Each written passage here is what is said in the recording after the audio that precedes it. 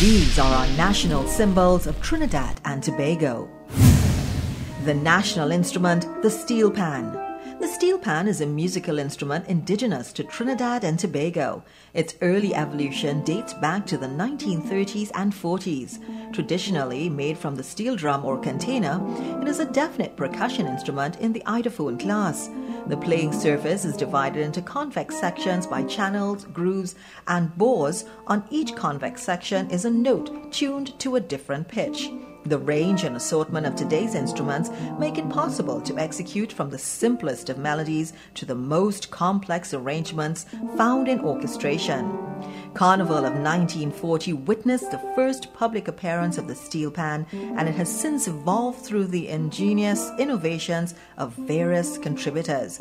These innovations have resulted in instruments of different tonal ranges, which now comprise the musical ensemble of the modern steel band.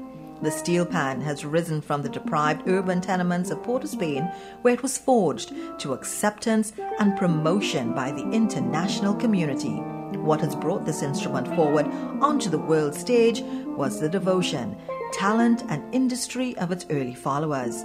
It is a significant achievement in the face of the financial obstacles and disdain by society for the thuggery and violence once associated with it. The steelpan, our national instrument.